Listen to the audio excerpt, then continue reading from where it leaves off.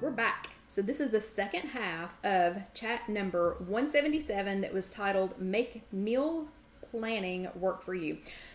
Okay, and it is June the 14th. Yes, and Michelle, it is time for water. Good, Michelle's drinking her water. So this is the extra credit portion. We are going to be talking about some prepping. So for those of you who just joined us, or if you're watching this on YouTube, because Casey posts on YouTube, and it's just youtube.com, search If You Have an Egg. On the, oh, well, thank you, Alicia. Alicia says you're looking thin. Maybe it's the stripes. I don't know. But Casey posts these as two separate videos. So she does, one video has, the first video has, oh good, Other Barbara's drinking her third bottle of water, awesome. But Casey does one with the whole video, so one that's the entire hour, and she, oh, and Loretta ordered some skinny syrups, and she does the second half, the extra credit half, as a separate video. So if you are just watching the second half, you'll know, A, because, thank you Sylvia, you'll know A, because it's only 30 minutes long, and B, because in the title it'll say extra credit. So if you were watching the extra credit, let me say again, because you missed the first part where we're talking about meal prepping, we're talking about prepping. We are not talking about shutting down everything for an entire day, getting sweaty in the kitchen and making food, you know, for an entire week, you know, spending 2 hours doing a grocery list. That's not what we're talking about. Okay. So this kind of prepping, I'm going to call it the 3 Ps, or for my sign language friends, the 3 Ps. So my three Ps, if I can even say them, my 3 Ps are pre-prep, planned prep, and pro-prep. Okay, so if you just remember the 3 Ps, we're going to talk about all 3 of them: pre-prep, planned prep, and pro-prep. So when I say pre-prep, I am saying if you can get in the habit of doing this, and of also realizing when you need help with this. So I don't ask for help well, and I don't accept help even less well. I know that's not conjugated properly, but as hard as it is for me to ask for help, I accept help even less well. I'm terrible at it. I'm horrible at it. So when I talk about pre-prep, I'm saying that's when I back up and say, I need help. Whether I'm talking to me, or I'm talking to somebody else, or I'm literally just talking to me. But pre-prep is when you need to step back and say, I need help with this, whatever this is. So pre-prep, when I'm talking about pre-prep, I'm talking about things like this. Having things ready. Oh, actually I have another pre-prep thing. So having things ready so that you can save time, so that you can save your sanity, so that you don't have to go crazy, you know, and try to get it all done yourself. So there's absolutely nothing wrong with having some already ready, or some already pre-prepped things on hand. So, you know, just even if it's something like having a pre-prepped sandwich. Like this is a frozen sandwich, so this is a lean pocket, and it was a roasted turkey, bacon, and cheese in a baked pretzel bread. I don't remember how many points this was. I'll have to look it up. It's an empty box now. But this is an example of pre-prepping. So pre-prepping means having something ready, so it's ready to go. So I didn't have to make a sandwich when I ate these. These were ready to go. All I had to do was pop them in the microwave. So that's a pre-prep. I didn't have to take time to assemble anything. This is a perfect example of a pre-prep. So something like Trader Joe's spiralized vegetables. So if I needed some spiralized noodles and I didn't have a lot of time, because I have a hand spiralizer, and I do enjoy doing it when I have time. But this is pre-prep. I keep some frozen, or you know, already frozen, or sometimes I'll pick up fresh at the grocery store spiralized zucchini, carrots, beets are very interesting. Spiralized beets are very interesting. These are at Trader Joe's. They are zucchini spirals. You can get zucchini, let's see, butternut squash, carrots, yellow squash. There's a couple of different ones you can get at Trader Joe's. You can also get them at regular grocery stores. Bird's Eye has a couple of them. Riced cauliflower is perfect. Casey used riced cauliflower last night in my birthday dinner. Oh, wow. Everyone 100% 100% of the people were like, oh my gosh, that's awesome. Even my mother-in-law ate it. She would have never eaten it if she'd realized it was rice cauliflower. But anyway, Casey needed help. Plus she was trying to keep me on track. So she used pre-riced cauliflower. I don't know of a single sane person in my life that is taking the time to rice cauliflower. I don't even know how long that would take. It comes in a bag frozen. So this is an example of pre-prepped. It's already ready to go. It's already ready to go. So that's another pre-prep. This is a pre-prep. So this kind of a pre-prep, having cold brew. We have started making cold brew here at Casey Kitchen Center, and this is the pedal java. I can smell it. This won't be ready until tomorrow. But rather than spend money on cold coffee, so rather than be tempted, cold brew coffee, rather than be tempted to stop at the green place or the place that's a donut place, but they serve coffee and it's really a coffee place that happens to have donuts, whatever. Instead of stopping at one of those places to get cold brew, because it's hot here now. It's hot. I still love my hot coffee, but it is hot. It's humid. So instead of stopping somewhere and getting my cold brew and A, spending money on it, and B, being tempted to put all this stuff in it, this is so easy. It's so easy to make your own cold brew, and you can have it ready. You literally just dump coffee grounds, and these are pedal java. This is pedal java Granny's pecan pie. Yeah, pedal java Granny's pecan pie. You literally just dump coffee grounds in here, fill it up with water, let it sit for 24 hours. Then they have a French press thing that you push on there, and ta-da. So I will have a sum total of maybe 6 minutes invested in this, and I'll have cold brew and I'll have it for the week. And then you can use something like this, like Premier Protein. You don't have to mix up anything special. I keep Sonic Ice in the freezer, have cold brew in the refrigerator, already made, already ready to go. Then keep Premier Protein to be the milk, that's in it. This is pecan pie flavored. This is caramel. The ice is already in there. Seriously, this is going to take me 3 minutes tomorrow. 3 minutes. Because this will already be made. This is already made. The ice is already made. We're good to go. Okay, so that is pre-prep. So pre-prep are things that are already prepped for you. And I have another pre-prep to show you, but it's part of a drama. It's part of more drama, so I can't show it to you just yet. But anyway, so these are already prepped, already ready to go. I literally will have, 5 minutes invested in preparing this, and we'll have cold brew Monday, Tuesday, Wednesday, Thursday, Friday. It'll be ready to go. I'll save money. I'll save a lot of points. This has a lot of protein in it. Yeah, so I will be good to go. Okay, so that is pre-prep. Okay, then we get another drink of water.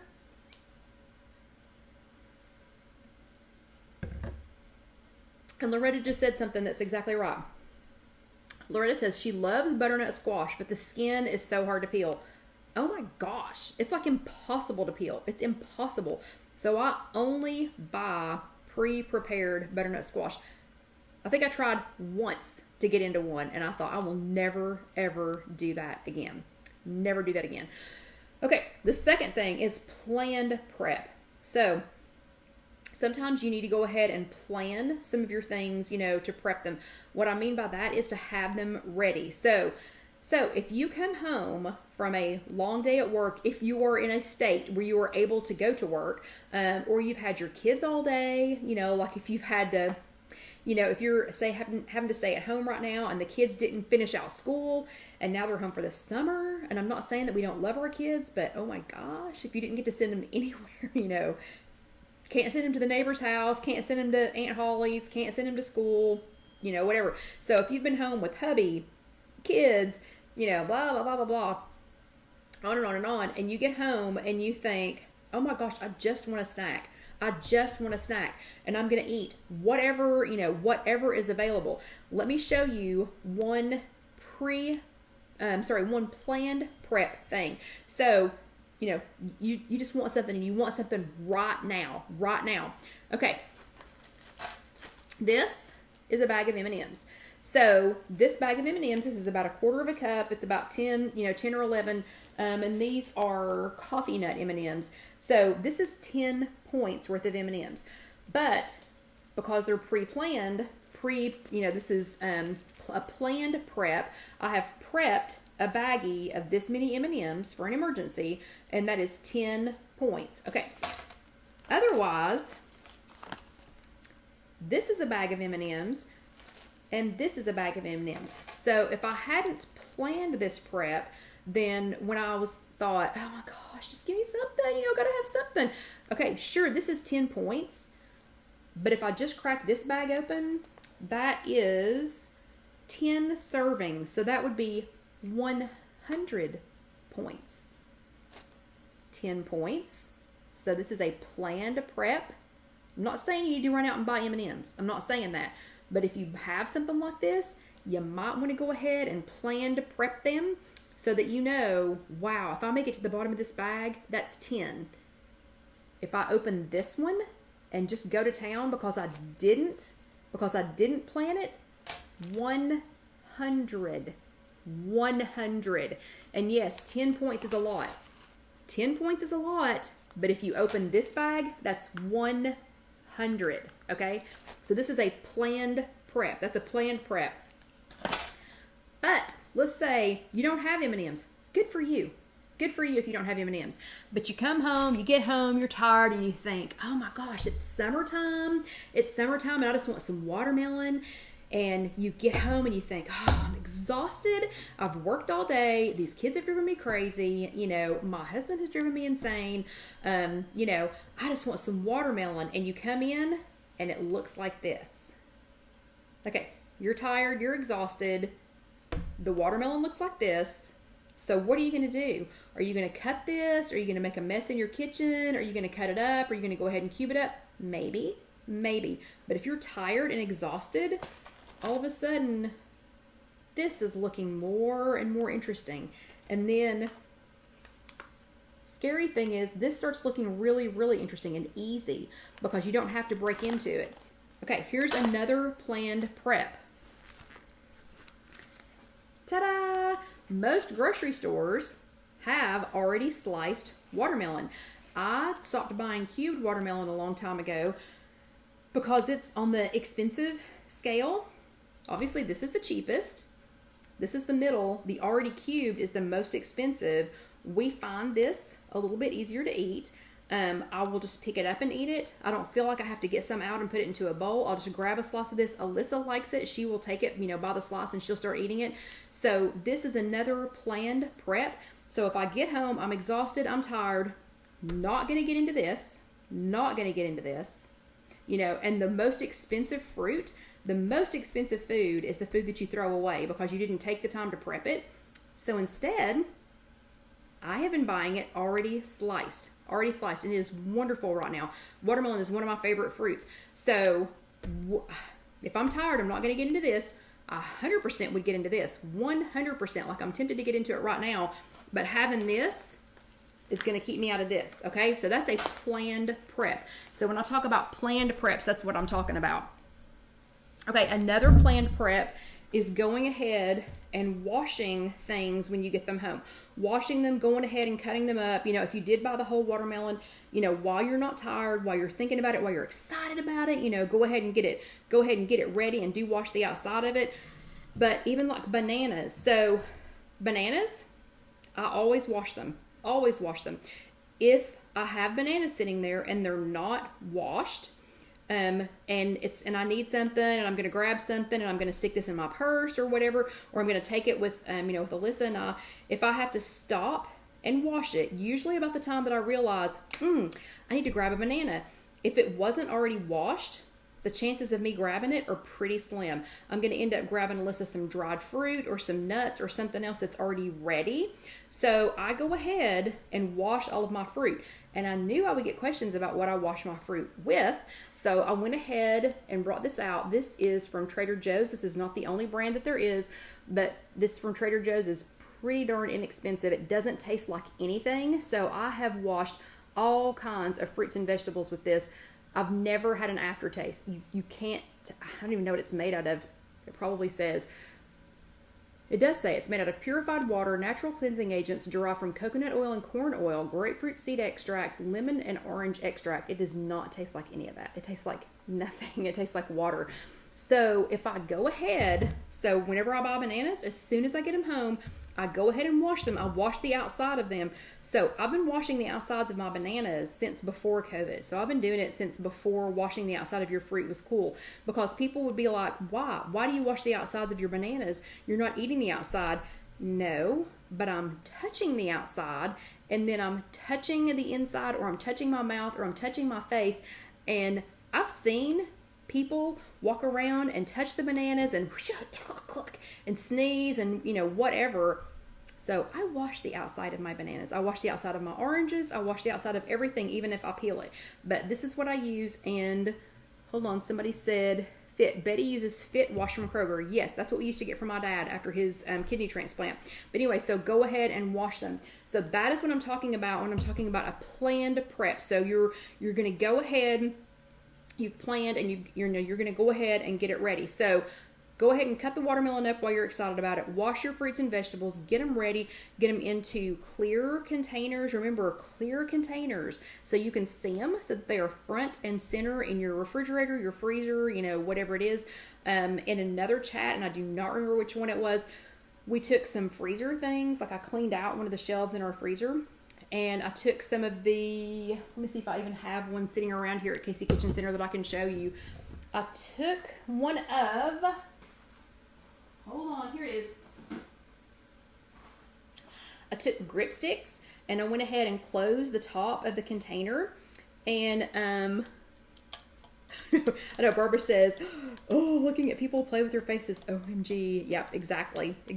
And yep. And Kathy says, great stuff from Trader Joe's. Exactly. Ooh, Kathy does it with soap and water and a Lysol wipe. That's perfect. That's perfect. And Sylvia said she started washing because of my influence. Yeah. If I can keep one person from touching a banana that has been sneezed on and then eating it, my job here is done. But anyway, so in one of the chats, we took some freezer or some frozen things that were already prepped, that were already ready, and opened them if they were already opened, or if not, and just ran a grip stick through them. Which, if you don't know what these are, let me see if I can get it to work on this. So, like if something is already open, something, you know, like a plastic bag, you fold it over, and the grip stick goes in that loop. And then you pull it through, and this may not work because this is so thin. This is not really the kind of bag that you're supposed to do it on. Anyway, we'll pretend. Anyway, and it slides on there, and then we hung them. You know, I hung the frozen bags from one of the wire shelves, and so that way it's prepped. So it's prepped and ready to go, so I can see it. I can see what I have. I can see what frozen vegetables I have. I can see what, oh, Lynn loves her grip sticks. And I can see what, you know, I can see what I already have. And Loretta says, how about strawberries and blueberries? I'll rinse them in my colander. I wash all fruit. All fruit, Loretta. All fruit. Grapes, blackberries, strawberries, all of it. All of it. And something, if I'm gonna put it in a colander, sometimes I'll just go, I'll just swish a little on there. Or the Fit that somebody was talking about here, it comes in a spray bottle, so you can spray it on there, and then I'll swish my, you know, strawberries and my blackberries or whatever around in it, and then I'll rinse them off. Okay. And Kathy, I do not sell the grip sticks at the kitchen center. Probably should see if we can carry them, but we do have a link to them on the blog on ifyouhaveanegg.com. If you go over to shop, I think it's under shop, and it'll say like Kelly's favorite things. I don't think that's what it says. I don't remember what it says. But anyway, you can find a link to the grip sticks on there. I highly, highly recommend them. When Casey and I saw these at a home show, and we just laughed at the guy. Like, he was next to the bathroom. And we were like, oh my gosh, those things are ridiculous. They're so ridiculous. How is he even making any money?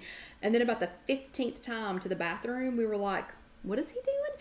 Because he had put milk in the bottom of a bag, used the grip stick, and then put cereal on the top, and he kept turning it over and turning it over and turning it over, and the milk wasn't getting in the cereal, and he had sold, I think we bought 3 sets of these. Okay, so anyway, so you go to ifyouhaveanegg.com and look, I think it's under shop, and then it's like, I don't even know what it says. Anyway, we'll have to look for it later. But yeah, and then there's a link to it. Okay, so the last thing, so we've already talked about pre-prep. So remember, we've got our 3 Ps, the 3 Ps. So pre-prep, planned prep, and prep is just where you planned ahead. You know, you cut up your watermelon, you washed your bananas, you washed your grapes and strawberries and blackberries, you know, things like that. Like I have strawberries and blackberries right now in the freezer that I bought across the street a couple of days ago. I got them back here to KC Kitchen Center, and I looked, I don't know, Lynn, maybe my Amazon, I don't remember. It's with the fruit, and the fruit wash is with the fruit. It's in the produce section of whatever grocery store you go to. Lord, it's in there. So, anyway, pre-prep, planned prep. The last thing is pro-prep. So pro-prep. Pro-prep is, does not have to take an entire week, but pro-prep is just what people who have been getting ready, who have limited time, who've been getting ready, you know, for a long time and can think just a little bit ahead. Oh, I was going to say about the blackberries and the strawberries. I got them back, washed them with my fruit wash, and went ahead and cut up the strawberries. The blackberries I left whole. I put them in, I patted them dry. They were dry, patted them dry. Put them in a freezer bag, and they are already in the freezer here at KC Kitchen Center, so that if I want a smoothie, I've already got frozen fruit. I'm going to show you what I did with some of them here in just a second. But anyway, pro prep is when, sorry, I'm a little dry today. Pro prep is kind of that next step. But again, it doesn't have to be 7 days worth of prep. Okay, so here are some of the things that as a pro, you know, I prepped. Okay, so I like yogurt, and I like yogurt and fruit. But I gotta tell you, if I don't already have it prepped, the chances of me enjoying my yogurt and my fruit are pretty slim. Pretty slim. So, as I just said, went across the street to Food City a couple of days ago, bought strawberries and blackberries, which looked yummy. Went ahead and washed them, got them ready, patted them dry, cut up the strawberries, left the blackberries whole, and I had them in a freezer bag. So, what I did for tomorrow morning, I buy already flavored yogurt. You can get, if you're doing purple or blue, you can get non-fat plain Greek yogurt, and you can add your own flavorings to it. I just go ahead and, I'm on green, so I just go ahead and spin the 2 points and get flavored yogurt. This is vanilla yogurt this week. Sometimes I get cherry, vanilla, and black cherry, and the strawberry cheesecake are some of my favorites. But this one is vanilla, and you just take these super cute little jars, whatever container you have, and I went ahead and put the yogurt's in the bottom. So my vanilla Dannon, I bought Dannon Light and Fit Greek yogurt. Loretta loves Faye. Yeah, it's your whatever your brand of yogurt is. But I went ahead and put this in the bottom, and then the frozen strawberries and blackberries, the ones that I had washed and prepped, and got ready. Those are just in the top. So now, I mean, how simple is that? I mean, seriously, it took me like 3 minutes. Like 3 minutes. And you could even go ahead and make a couple of days of these. But I did it because tomorrow, again, the chances of me taking the time to open the container, stir it up, get the berries out of the freezer, by then somebody's going to come in, you know, we're going to have a visitor, or somebody's going to have a question or whatever. So this way I can just grab one of my jars, grab my spoon, go sit at my desk and eat my yogurt with my fruit. Okay, so that is one idea for a pro prep. A second idea for a pro prep, and these are so stinking easy. I don't know why I don't think to do them more often, but this is a second idea. These salads in a jar. How easy. Who has had a salad in a jar? So this is literally the easiest thing on the planet. Like, it could not be any easier. So I have 2 tablespoons of light ranch dressing on the bottom. Y'all can see where I cut my finger today. Anyway, I have 2 tablespoons of light ranch dressing on the bottom. Then I have some tomatoes. So I've got my tomatoes next. So you always want your dressing on the bottom. And then I've got tomatoes. And then I have some 98% fat-free. Okay, so Sherry has, Sandra has, Barbara has, Alicia has. Then I have, and Carol makes them all the time. They're so easy. I don't know why I don't think to do it. Anyway, so it's light range dressing, tomatoes. Then I have some 98% fat-free diced ham. Then I have just a teeny tiny bit of cheese, and Lynn used to when she was working. Michelle does. Betty loves a salad in a jar. Then I have a hard-boiled egg already cut up and on here.